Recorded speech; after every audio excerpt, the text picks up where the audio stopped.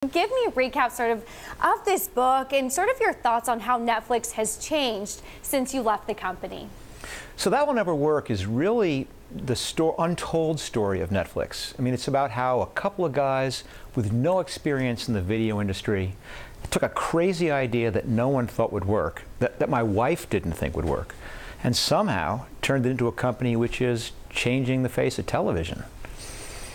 Well, Mark, it is changing the face of television, and arguably, I wanted to show a chart to our Bloomberg audience here, because when we talk about Netflix, you can't talk about Netflix without also talking about the ways in which it's changing television, which is its free cash flow and the rate at which it is burning through cash to stay ahead of all of those competitors. As you take a look sort of at Netflix now and how it's progressed over these years, does it concern you at all about the competition that's heating up and the cash that Netflix is spending to frankly stay ahead?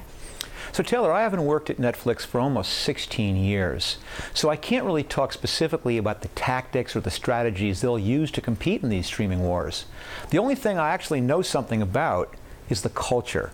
Because the culture, of course, springs from how the founders treat each other. It springs from how the founders treat their employees. So I do know a few things about Netflix and its capacity to compete. I mean, for one, Netflix has always been about the customer. It was never about streaming. It was never about shipping DVDs. It was about helping people find movies they love. And the second special thing about Netflix is the fact that they push decision-making so deeply down in the organization. It's that freedom and responsibility culture, and what that does is give them the capacity to respond so quickly to any threats or any opportunities. So when I take both of those, I actually feel quite confident in Netflix's ability to respond to the fact that there's going to be so many new entrants.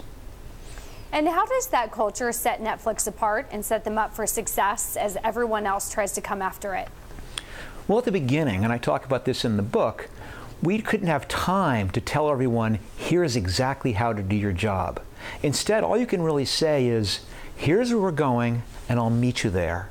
And trust them to figure it out, and then you give them the freedom to do that. Now, that's easy for Reed Hastings and I to do when we have 7 employees. A little bit harder when you have 70. Really hard when you have 700. But Netflix now has 7,000, and they still work that way. So even though Netflix to some is the big behemoth, to Netflix, they're still a startup. They still are willing to do whatever that takes. Well, you do have a lot of competition coming after Netflix, even though they probably think they are pretty small. What would be your biggest advice to a company in the streaming service, or your advice to Netflix on how to differentiate yourself and stay ahead? So my advice is the same whether it's to Netflix or to any company in the streaming wars. My advice is the same to any big company or even to any startup. Number one, you do have to always put the customer at the center of your decision making. Once you begin thinking about what's best for shareholders rather than for customers, once you begin thinking about what's better for your infrastructure, that's when you get into trouble, both in business and in ethics. I also say you've got to focus. You have to say what is the most important thing we're doing and stick to that, even though there's dozens of other things that seem important. You know, you are an entrepreneur and you're investing and constantly looking at new opportunities. Where do you see the next opportunity? Taylor, that's the big question. And if I knew exactly what was coming next, boy, I'd be in that business right now. One thing I've learned is whenever you have a new idea, everyone says the same thing. They say, that'll never work. But my motto is, hey, nobody knows anything. No one really knows a good idea from a bad idea until after you try it. So whether the future is, artificial intelligence, whether the future is avatars, whether it's beaming movies telepathically into your head, who knows? That's why it's so exciting, though, to be a consumer and just see what's happening with the way TV's being made and delivered. Well, and as a consumer, one thing that we always talk about when we talk about competition in the streaming wars is pricing. You have a slew of people coming out with $5 a month, $7 a month. Netflix, their most popular program, is around $13 a month or so. As a consumer, do you feel like it's just a race to the bottom here in terms of frankly, what you'll have to pay, and everyone might now have to lower their prices to keep up?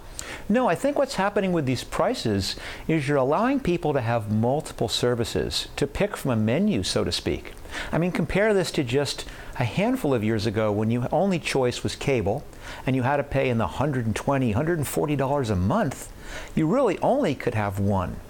Now, certainly with Apple coming out $5 and Disney, Netflix being in that $10-ish range, there's no reason you can't have more than one. Yes, perhaps there'll be a shakeout at some point, but I don't see this being one company survives. I think what will happen is there'll be multiple people who all specialize, who all offer a range of choices, and ultimately, I think that's a fantastic thing for the consumer.